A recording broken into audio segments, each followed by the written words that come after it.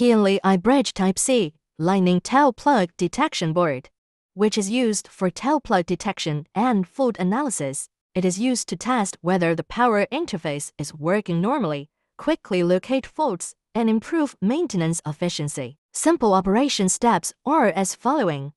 We use the Lightning Tail Plug Detection Board as a demonstration. There are 8 channels on this board.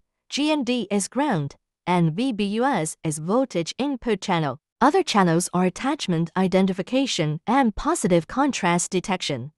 All the 8 channels are related to charging and connection. Plug the iBridge into the phone and connect to the power supply. Select DC voltage on multimeter, then connect the negative pen to GDN and the positive pen connects to VBUS. The voltage value shows 4.6 volts. This can quickly check out whether there is any abnormality in the charging voltage. Disconnect power.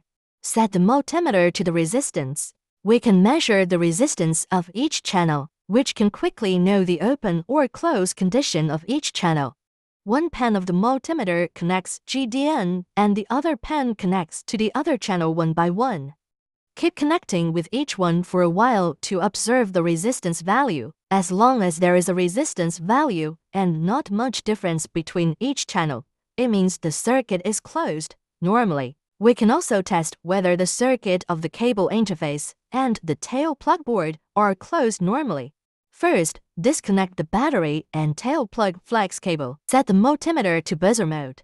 One pen of the multimeter connects to the iBridge detection pin, and the other pen slowly slides at the connector of plug flex cable. If the multimeter beeps, it means that the channel is closed and working normally. Operation steps completed. We also have iBridge Type-C tail plug detection board. It has 12 channels, which is different from Lightning. The detection technology principles are the same.